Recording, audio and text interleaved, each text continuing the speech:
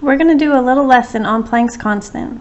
There's going to be 3 separate videos for this one also. I'm going to talk to you about the actual formula and the variables and the givens for that, and then we'll do 2 problems. I don't have the page number in your textbook written right here, but I will get it for you. So Planck's constant, the formula is a capital E is equal to lowercase h times v, and this v should look familiar. It is the frequency. We use that variable when we did calculations with speed of light. So in the parentheses here I have the same units, hertz or cycles per second. I know you can't read that, but that little divot there is a number sign.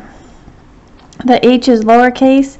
That is Planck's constant. It's like the speed of light, so you're going to have to memorize this. It's not in the district packet. And it's 6.63 times 10 to the negative 34 joules times seconds. E over here is energy, big capital E, and it is measured in joules. And this formula is not in the district packet, just like speed of light.